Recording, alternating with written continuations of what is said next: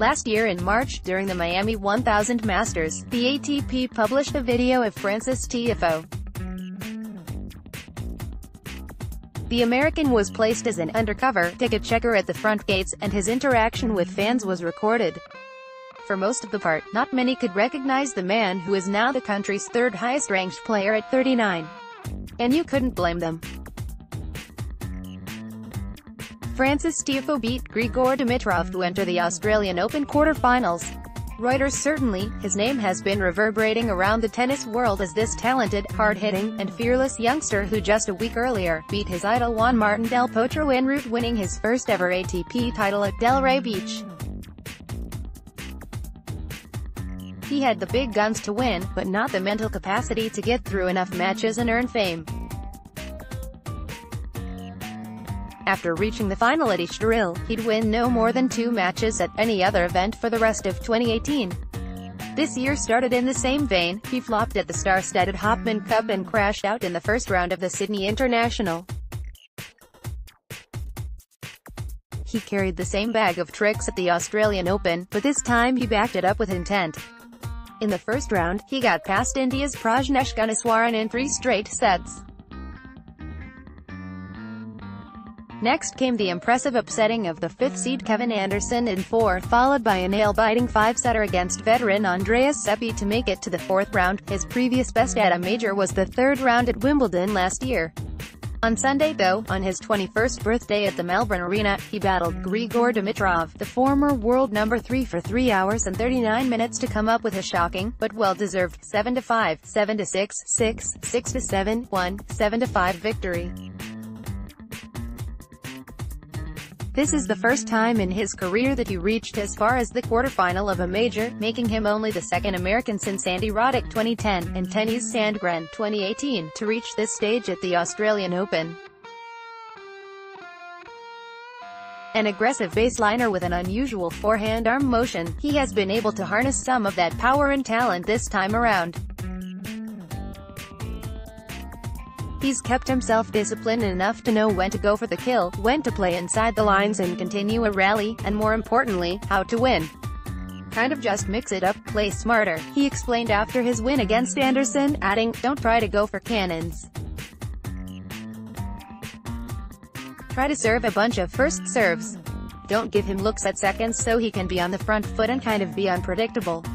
I've started feeling more comfortable finishing a match rather than just playing a good match," he added. In the matchup against Dimitrov, he was playing another immensely talented player thwarted by inconsistency.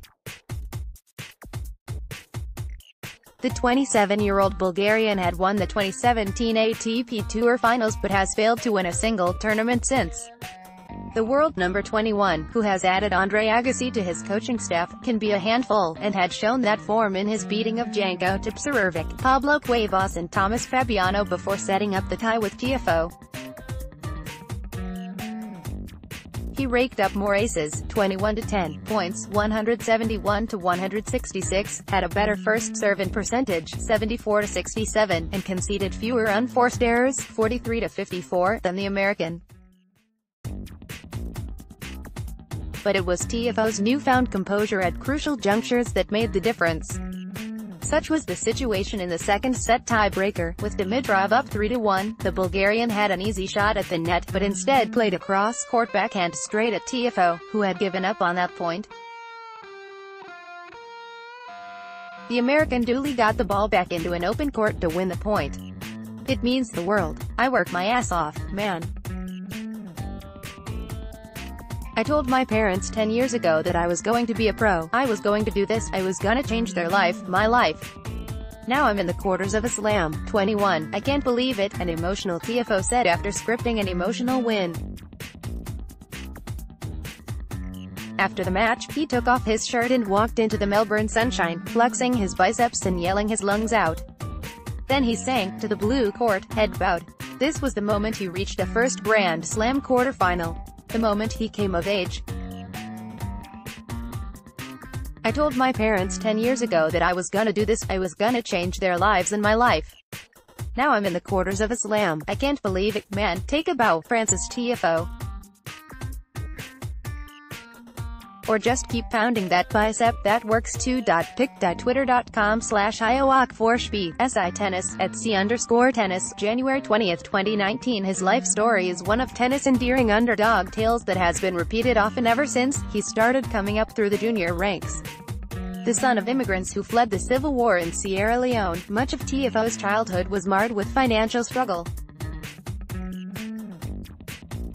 But his tennis talent has been the ticket out of those testing times.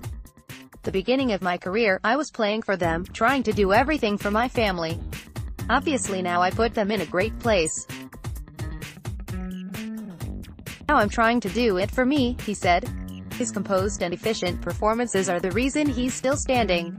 His reward is a last 8 contest against Rafael Nadal, who is looking more ominous with each round. I can't do anything against Nadal, he's going to run me like crazy, said Tiafoe, adding, but if I can play him in the quarterfinals of a slam, at Rod Laver Arena, that'll mean the world to me. He better get ready, so should Tiafoe, not just for Nadal, but for a world of celebrity. First Post is now on WhatsApp. For the latest analysis, commentary and news updates, sign up for our WhatsApp services. Just go to firstpost.com/WhatsApp and hit the subscribe button. Updated date, January 21, 2019, 9 hours 32 minutes and 25 seconds IS.